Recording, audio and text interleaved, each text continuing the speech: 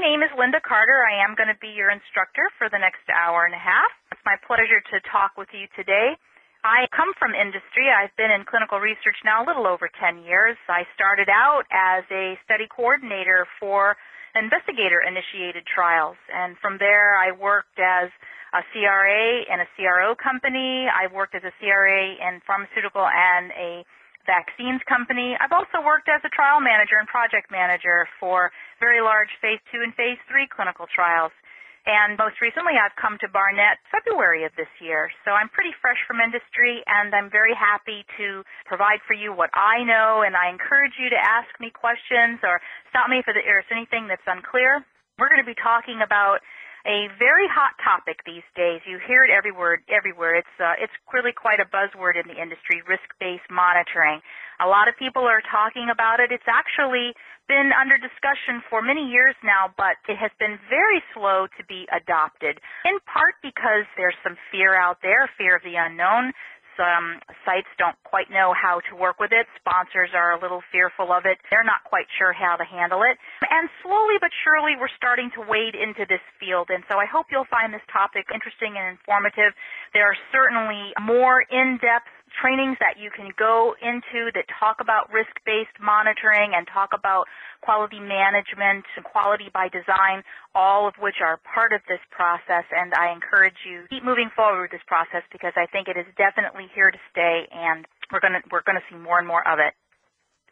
So by the end of the course today, you should be able to describe the concepts and the activities of a risk-based monitoring approach, should be able to investigate the regulatory and industry rationales for risk-based monitoring, identify expected changes for sites as a result of risk-based monitoring, and formulate some kind of a transition plan at your clinical site to succeed in a risk-based monitoring world. This information on this screen comes from the FDA guidance on risk-based monitoring, and we're going to talk about this guidance document a little more in detail in a few minutes. But for now, I think it's important that we understand why we're seeing changes in the industry and how this is going to impact the expectations for clinical sites. So current practices that are used by sponsors to manage studies are a wide range of monitoring practices. They can be periodic, they can be frequent with 100% source data verification by CRAs, but for the most part, that process is really considered reactive, and it's premised on retrospective detection of errors. Oversight efforts are really not commensurate with risks, and it may not optimally address the significant risks to trial integrity, particularly systematic error, and not the least of which, it's very resource intensive. I know from my experience, I'm pretty much accustomed to doing 100% source documentation for 100% of the subjects.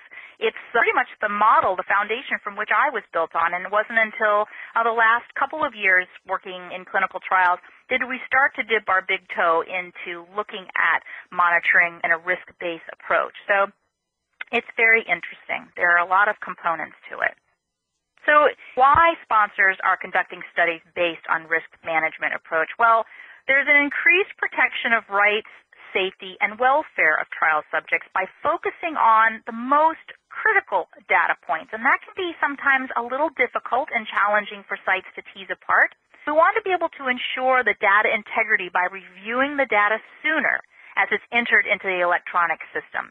This is an important point because it means that there's going to be more pressure and expectations for clinical sites to be able to enter the data quickly after each subject visit.